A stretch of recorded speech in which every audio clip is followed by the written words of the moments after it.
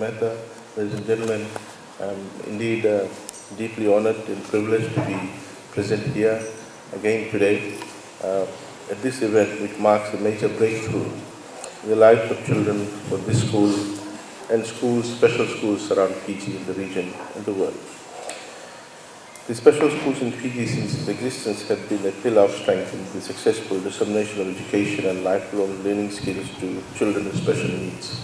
Our government believes strongly about ensuring that no child is left behind, and we want to ensure that we do everything possible to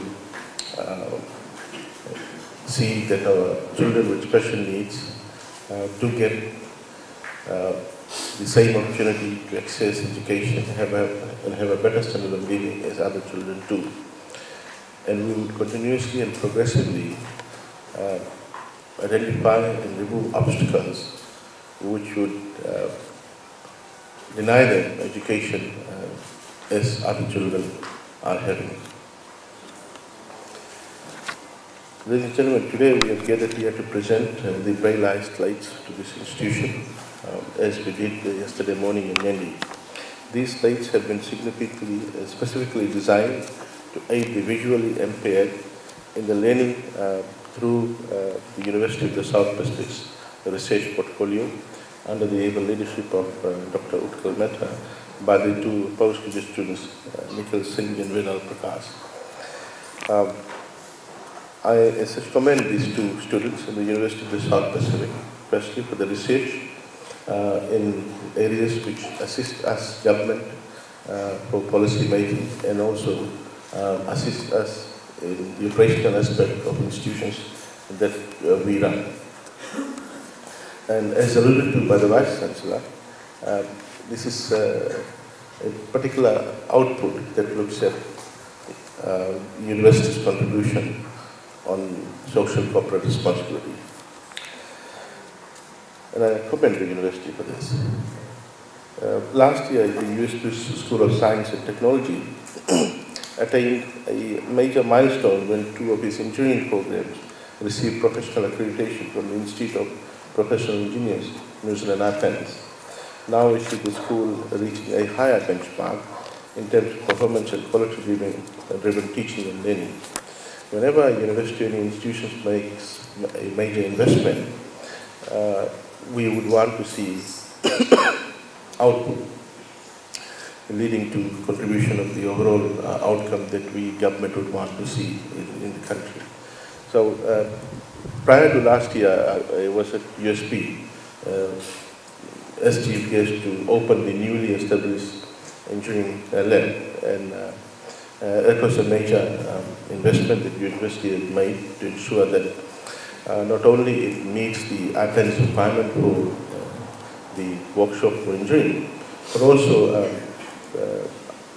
provides the infrastructure for students to do research by ensuring that the quality of the qualification that they have is second to none, and they are able to get the infrastructure required to produce those kind of technological products that they are required to in the program.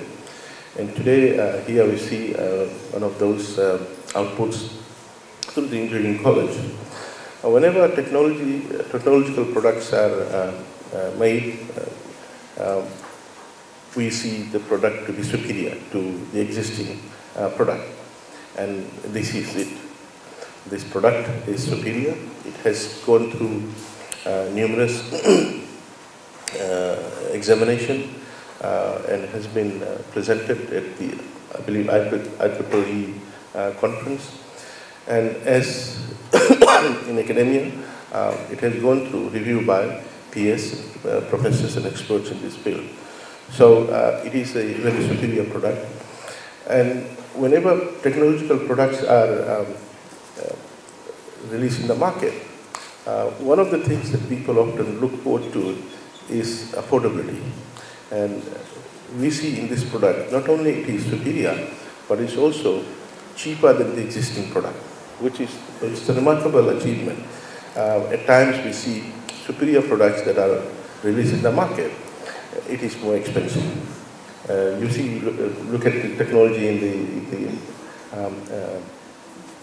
telecommunications market. Whenever you see new latest models of smartphones released, it is more expensive.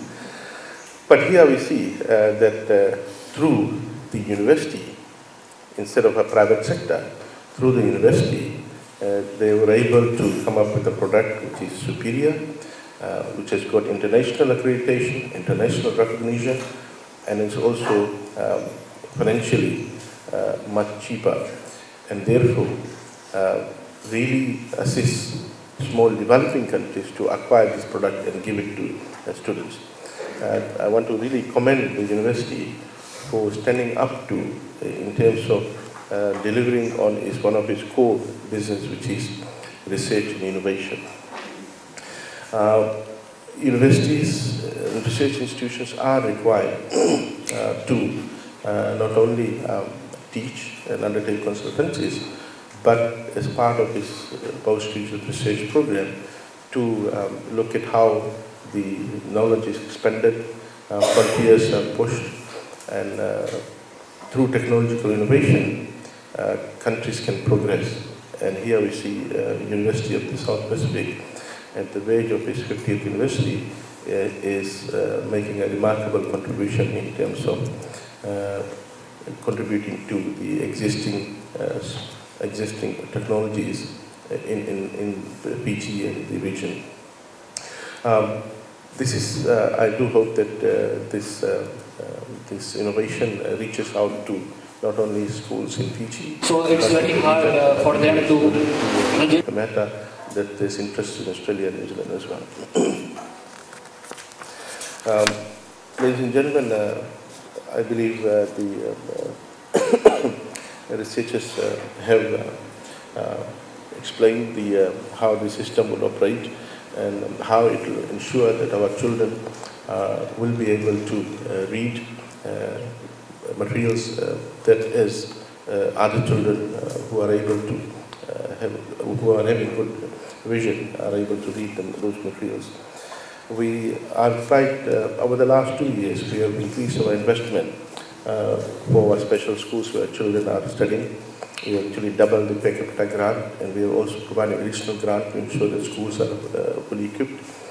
We are also looking at identifying schools in every district, primary schools, where special schools are not present, so that children could attend them, and we call them inclusive schools. We are also looking at how we could identify high schools and make infrastructural improvements and provide additional staff so that these high schools are also able to accommodate children with special needs.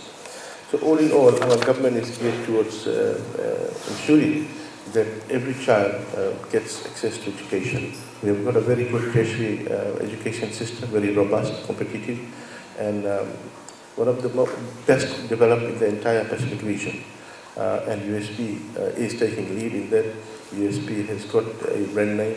USP is sought after by other countries in the region to acquire membership that demonstrates the USP's standing in the region, as well as internationally through accreditation of our programs, through research and publication, and through these kinds of innovation and technological development.